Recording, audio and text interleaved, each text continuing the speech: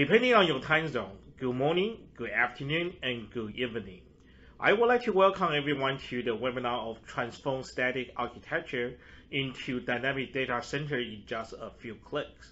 This webinar is presented by AIC and Liqid. My name is Rick Chen from AIC, and I will be your moderator today. Before we start in the classroom, let me provide a quick overview of the webinar's format and some quick start tips. The webinar is broken down into two presentations, AIC and Liqid. If you would like to ask questions, please type them into the question box, and they will be answered during the Q&A session at the end of the presentation. For additional discussion with any of the presenters, there will be two separate rooms open up at the end of the webinar that will allow you to dig deeper into any of technology discussion. Lastly, all of the presentation will be available for download from the Hangout section of GoToWebinar and will be posted to aicipc.com for future reference. Today, we will have two high-power presenters. First, we will have Federico Papiani, Product Manager from AIC, presenting AIC's next generation JBox and JBox solution.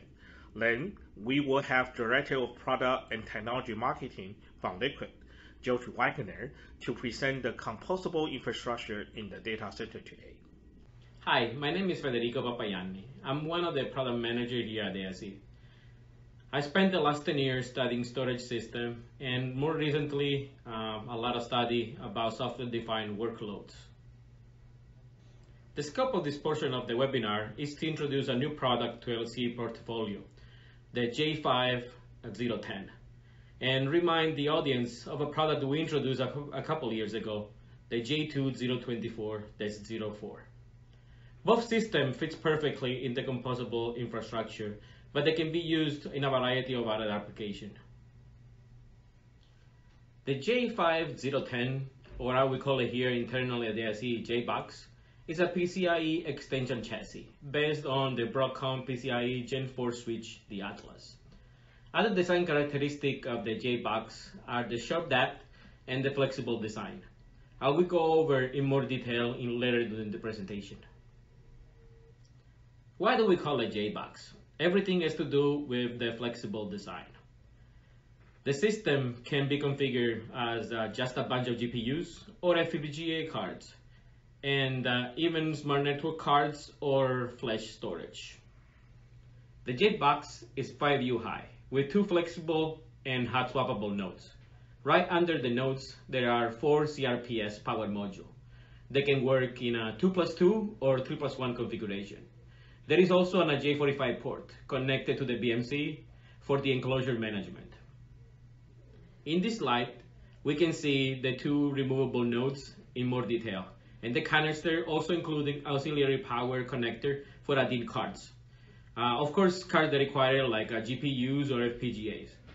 The central pictures shows the detail of the board where the switch resides, and the connector that we use to allow swappability. On the other side, we can see the 620mm fan adjusted in 2 rows for performance and redundancy.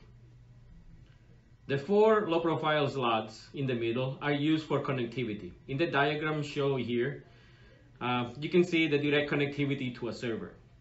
Up to 64 PCIe Gen 4 lanes can be used for upstream to one or more host server. The slots can also be used for smart network cards. A big part of the flexibility are the nodes and the configuration. At the moment, we have 2 possible configurations for add-in cards. Either 8 16-lane slot or 16 × 8 lanes. We're also developing a new backplane for U.2 NVMe drives that will allow up to 64 devices per chassis. The U.2 are connected by 2 lanes, PCIe Gen 4, so we think it's sufficient performance for those. A combination of the different options is also going to be available. Any application that requires a large amount of GPU can take advantage of the JBox. Applications like medical that require GPU and large amount of fast storage can take advantage of the GPU plus the upcoming storage solution. Similar to GPU, any application that requires high density of FPGA can take advantage of the JBox. The short depth can make it a ideal companion for edge application and a perfect fit for telco and mobile racks. Now let's talk about the J2-024-04, JBoF for short here at the AIC. This system was introduced a few years ago, however, it's getting a lot of attention due to its capability. This system is specialized for storage. However, how the U.2 NVMe drive are shared with the host is customizable. I will show some of the options on a later slide. Let's take a look at the JBoF hardware and feature. The system is designed for low latency and high performance. At the front, the system has 24 drive tray for U.2 NVMe. Each drive can be powered on and off individually via GUI or IPMI command. In the back, there is room for up to 4 retimer cards or smart network cards for NVMe over Fabric application. Drives, nodes, and power module are all hot swappable for easy maintenance. Each node is also equipped with a BMC for enclosure management and redundancy. The first configuration is via retimer cards. This is the easier way to add NVMe storage to an existing server. It can also be used as a shared storage for clustering. The 24 drive, if used as a dual-ported U.2, are available on both nodes. Active-active or active-passive is dictated by the host server. Using a smart network card with SoC like the Broadcom Stingray or the Mellanox Bluefield, it's possible to share NVMe namespaces over the network. To mount the remote NVMe volume, open source or custom software can be used. The J2-024-04 can be equipped with up to 4 Broadcom Stingray or 2 Mellanox Bluefield with the additional 16 lanes auxiliary extension. NVMe over Fabric is a vast topic, and it goes too large to be covered in this webinar. Feel free to reach out offline to discuss your specific application. This concludes my presentation. I'll be answering some questions in the Q&A session. Thank you for attending. Hello everyone, my name is George Wagner. I'm the Director of Product and Technical Marketing here at Liqid, and on behalf of Liqid, I want to thank AIC for having us on this webinar today to walk you through what composable infrastructure is, how Liqid does it, and really how AIC and Liqid work together to deliver these new types of dynamic data center solutions. So I think to really set the stage for our conversation today, it's important for us to take a look at kind of how IT is dealing with cloud and on-prem and that dichotomy. As we know, most customers, including yourselves, probably have some amount of data in the cloud. It definitely provides a great level of flexibility and agility. However, there's a cost involved, right? And sometimes we may under-provision what we need in the public cloud, only to have to add more resources, and as you add more resources, costs begin to skyrocket. And there's also workloads you'd like to have on-prem for security purposes. So, in our estimation, on-prem data centers are going to be around for some time to come. So, what's one of the main reasons why folks are moving from the data center to the cloud? And most of it has to do with the limitations of their on-prem infrastructure. And what I mean by that is the server itself. So the server is the computing unit of the data center. And I'm a former IT guy. I was doing IT back in the 90s and early 2000s. And back then, when we had a new workload we wanted to deploy, we'd have to go talk to the vendor or to the server, deploy the server. That would take 4 to 6 weeks. I'd also plan in, because it's about a 3 to 5 year life cycle, I would probably tend to over provision some of those resources, so I buy extra in case I need to grow into it, although I may never use those, and the resources that I don't use end up being trapped inside of those servers and unavailable to be utilized by other servers. And then when I want to scale, I'm really limited to the form factor of the server itself, right? How many I/O devices, how many accelerators, storage devices can I put into a server? So it can be difficult to scale as well, and that's the way it was when I was a kid, and that's really the way it is now. And although there have been many software advancements that have come our way in the last 20 years to make it a lot easier to manage, deploy, scale, like virtualization, excellent utilization, right? Resource utilization, and HCI, for example. At the end of the day, that software is still consuming this rigid hardware under the covers. So that's what was limiting possibilities. So what I'm going to introduce you to is a new concept where the server is no longer the computing unit of the data center, but rather the data center itself becomes the computing unit, and that's with the technology called composable infrastructure. And we call it unlocking the dynamic data center. And so what Liqid does is very simple. It's not like having to learn a newfangled technology that has all of these different twists and turns to it. It's very simple. All right. What we do is we start by disaggregating those critical resources like NVMe flash, storage class memory, GPUs, even the servers themselves, and we place them into pools, into resource pools of compute, GPU, SSD. It could be really any resource as long as it's PCIe connected. And for the most part, those are storage devices, storage class memory like Optane and NICs even. And we put them into pools. We put them into chassis, if you will. AIC is one of our main partners here, and we'll look at that here in a little bit. We disaggregate those across the data center, and then we reconnect them. We connect them together into PCIe fabric. In essence, extending the PCIe bus outside of the server and across the data center. So PCIe fabric is one way, Gen 3 and Gen 4, so extremely low latency. We're talking 150 nanoseconds to 100 nanoseconds for Gen 3 and Gen 4 respectively.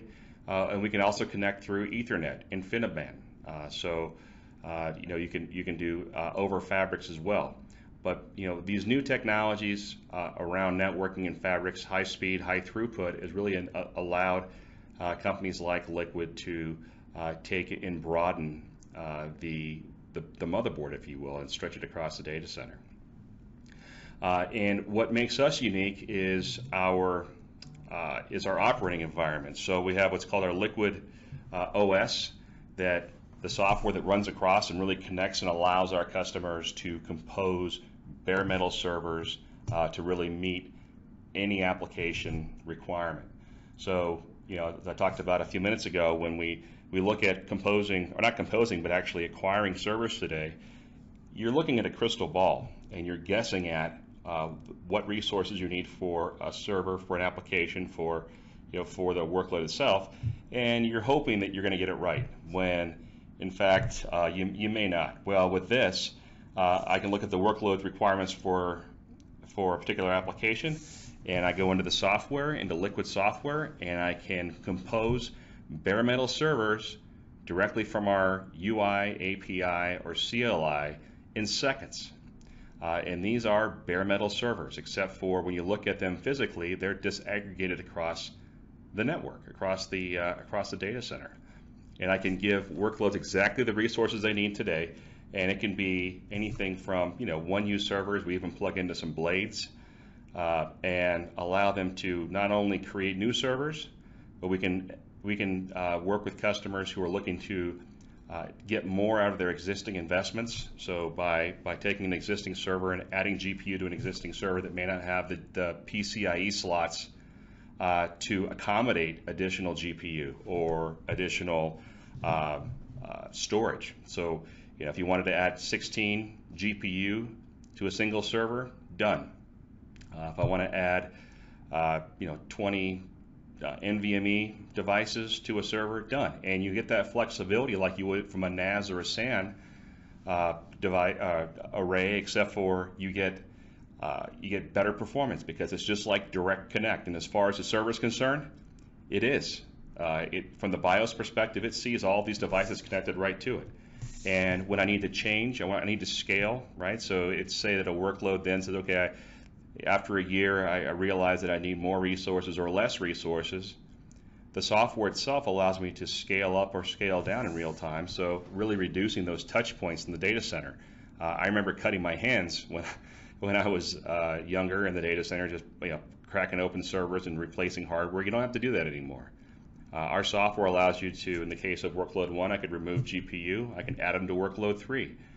I can add more NVMe, GPU, whatever I want to do, and I can do that all via software and do it in seconds instead of having to schedule downtime. I'm often asked, okay, can you add resources? Can you hot add resources? And the answer is yes. So let's say you've got a Linux operating system and you wanted to add more GPU. You can easily add GPU into that through our software with the host OS live. And then what happens when an application is no longer needed? Well, I can spin that back down. I can take workload 3, I can bring those resources back into the resource pool and spin up the next workload and compose, once again, the resources that workload needs, that application needs. No more, no less, and it really allows you to maximize resource utilization, minimize overbuying, get that cloud-like agility and flexibility on-prem. And we even have service providers that are looking to do this as well because it allows them to save time and save money in their operations as well. And we do honor multi-tenancy as well. So if you do have an environment where you have multiple people that need groups that need their own hardware, that need to assemble their own systems, you can easily do that with what we're doing. So when we normally talk to customers, the question isn't whether or not I want to go with composability. It's what's the difference between what I'm doing, the cloud, and what I can do on-prem. And so when we look at this example, public cloud, Amazon in particular, we look at these two configurations and we compare them to what you're able to do with your own hardware on-prem, and you get, this is a 1-year savings, but you get quite a bit of savings. You're not under provisioning, there's no surprises, it's all your hardware, so when you need to scale, you're not paying to scale, you have those resources. If you need resources, you buy what you need, and when you no longer need them, you put them back into the pool and use them elsewhere. It's extremely flexible. And when we talk to customers about how they want to use this, I'm going to go through a couple of use cases here, a few use cases I should say, that we're seeing quite a bit of. One of them is what we call dynamic bare metal cloud as a service. And we have a customer who is a ride-sharing service in California, and they came to us with a challenge. It was that they were a 24-hour operation, they have applications that they're spinning up all the time, and the trouble they were having is when it's time for an application for a workload to be spun up, the servers they had were kind of a mismatch. They had workloads that needed 1 GPU, but all they had were boxes with 3. And when they did that, those were tied up. The resources were tied up when they were with that server. So we went to them and said, okay, let's size out what you need. We came up with 3 sizes, like T-shirt sizes, small, medium, and large. And then we put those configurations into our software as templates, if you will. And when it was time to spin up these workloads, we simply assign them to the templates, and we get precise sizing, right sizing, if you will, of this environment. So whenever they want to spin up a small server, they can match it up with a small configuration and so forth. So it really allows them to maximize resource utilization. Another one, this one I love and really attracted me to the company when I was first interviewing, was this notion of time splitting. So let's say in this example, this is a real customer again. These customers do video rendering. They're an entertainment company. They had AI engineers that were working throughout the day, and they required GPU. They needed 4 GPU in total, and they worked all day, but they also had a nighttime workload, which was video rendering. And they ran at different hours, and they came to us and said, okay, we don't want to have to go out and buy a GPU. What can you do for us? And so we outfitted them with an enclosure and 4 GPU. And they provisioned those out to the AI engineers during the day, and then as soon as they left, those GPU were then provisioned to the nighttime workload, which was video rendering. So it really allowed them to maximize resource utilization, and in effect, doubled their utilization. Right? They weren't using those. I think they were using them in AI only, and they just took those, put those in an enclosure, connected these servers to the fabric, and began to provision. So maximizing resource utilization, that could be done with these types of workloads. It could be with VDI during the day and then number crunching at night. It's really up to you. The third one I want to talk to you about is dynamic resource application for AI acceleration. So AI is a very interesting workload, right? It's not an application, it's not an instance, it's a workflow. And there are several stages of this workflow: ingest, cleaning and data tagging, training, and inference. And for each one of those, they each require very separate and distinct configurations, and those can be configured through our software, right, composable, very easily. But the challenge a lot of customers have is that moving petabytes of data between these servers is where the bottleneck is injected into this process. And when you're talking about a lot of AI workloads, we're talking about research about saving lives and defense and other things where we don't have time to wait for data to move. What we're able to do with composability, liquid composability, is take and compose the servers around the data. Right? These are stateless devices we're talking about here. So GPU, for example, and networking, we can compose all that around the data pool itself.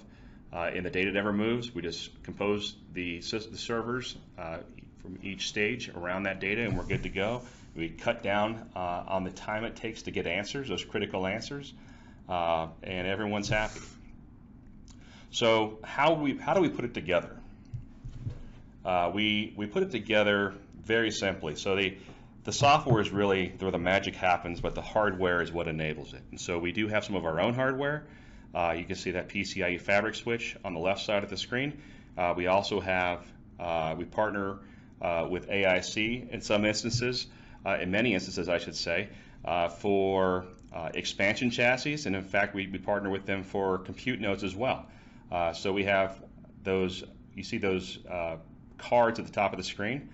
Those are host bus adapters, PCIe. They could also be Ethernet adapters, but these ones in fact are PCIe. They plug into the servers. This is a 1U 2-node server from AIC, compute node. And so you plug those in, and they go into our PCIe switch, which we manufacture. And at the bottom there, we have JBOFs, JBON, JBOGs, and I'll show those to you on the next screen.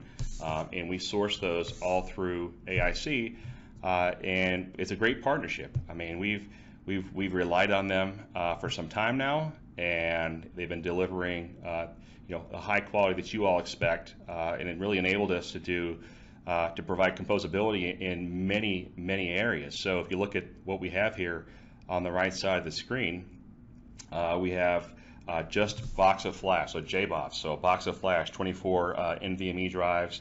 It could be 24 Optane cards if you wanted to put Optane in there and do composable memory to augment your DRAM, because DRAM is very expensive. Why not use Intel Optane memory and compose terabytes of that to augment the DRAM? Is perfect. The JBON, so the JBON is running the same chassis, so that the J2, the J2024-02, same box, but we're using OCP NICs. So let's say that we have customers who need to have network changes, but don't want to go to the networking person to deal with it because they have to get into the queue. So if they compose networking, they simply compose those NICs to a new server. They don't have to bother the network people. They can move it around the different VLANs, different networks.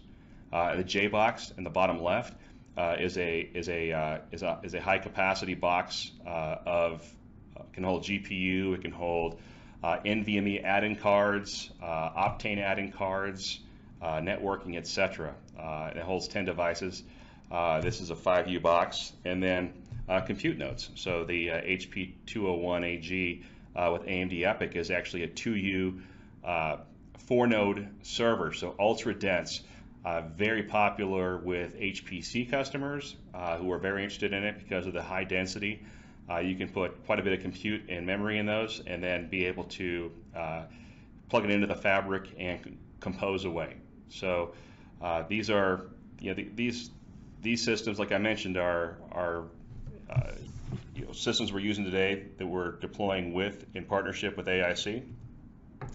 We do have multi-fabric support as well, as I mentioned. So you can reap the benefits of PCIe or NVMe over fabrics. You can do both at the same time. We see customers do that as well. From an operating environment standpoint, I'm often asked, what are you doing from an OS standpoint? Well, at the end of the day, you're just composing a bare metal server. So really, any software can run on it. You can run Red Hat. You can run any Linux flavor on there, Windows, ESX, Dockers. You can run containers on there. So let's take a look at kind of the value of what we're delivering in composable infrastructure. For me, it's really, when I talk to customers, it really resonates these three pillars. Increasing flexibility, so being able to create any server configuration to meet any workload requirement anytime. It's vendor and fabric agnostic, so as far as the devices you put in, it's really up to you, right? Different NVIDIA cards, you can run, we're heterogeneous, so from a compute standpoint, you can run AMD, Intel, we've qualified ARM as well, any OS. And from an agility standpoint, you're really reducing, not only is it great from a resource utilization standpoint, but from an operations standpoint, it's also extremely efficient. Deployment times are reduced. You don't have to crack open servers to scale. You can scale up or down, zero touch. And management's very flexible with our API. Everything's API driven. Even our UI makes API calls, and we also have a CLI. And then reduction in cost, because you're not over provisioning. You're buying only what's needed, and you're able to maximize resource utilization by using the software. So those are just some of the areas. But I want to encourage you to reach out if you do have any questions. We're on right now answering them, so definitely ask away, and look forward to getting to them. And once again, I want to thank AIC for allowing us to join you today and give you more information on composable infrastructure, and we definitely look forward to having a conversation. Thank you. Okay, thank you, George and Rick, for a great presentation. We are now open for Q&A session now. Please type in your question. We will read out the question for you. Federico, can you share with us why should we use a JBox J5010 instead of a multi-GPU standalone server? All right, so there are multiple ways to use both. Generally, GPU servers are extremely large, and they cannot fit really any kind of rack or environment. Utilizing a JBox allow us to not only add some GPU or cards to a smaller footprint server, also reduce the total length of the general server. Some applications, like for example at the edge, or where the server can be changing pretty quickly, so it allows us to move pretty fast on those. And of course, the other part is maintenance.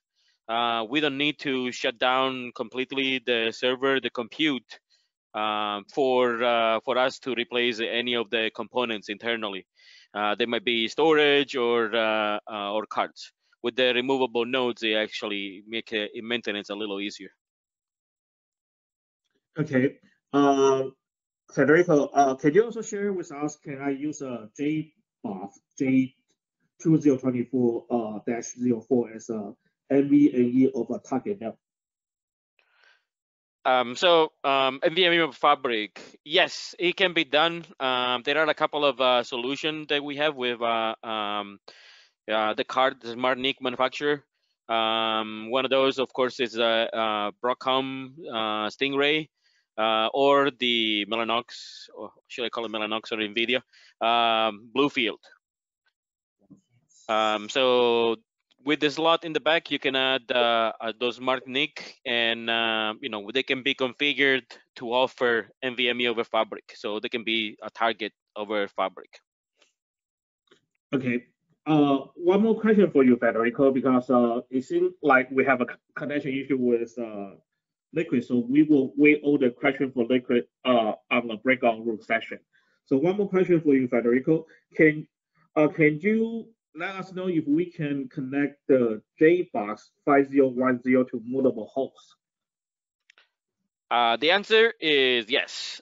Short answer. Of course, there are multiple lanes, and the switch can be configured in multiple ways. The PCI switch I'm talking about. So standard off the shelf, the unit can connect up to 2 servers. But with some slight configuration, it can be up to 16 server total. 8 if you want to use the full amount of cards across. Okay, thank you, Federico. And due to the technical issue, Liqid's team was dropped out, but they are waiting in the breakout session room right now already. So immediately followed by this webinar, we will have 2 Zoom meeting rooms open up for our post-webinar happy hour event. One is hosted by AIC, and another room hosted by Liqid team. There are 3 different ways you can join into the happy hour room. All attendees should have received an email notification on February 1st with login access link information. Simply click the link to join the room meeting. Or you can download the information from the Hangout section of this webinar. It will provide Zoom access information as well. Or simply click on the link provided in the chat box. It will bring you into the AIC or Liqid's room discussion room. Please rate this event. We value your feedback. We will post the presentation at www.aicipc.com. Follow us on YouTube, LinkedIn, and Facebook. In February, we will still have one more webinar on February 24. Maximize performance and minimize rack space and TCO. Please register if you have not done so yet. Thank you.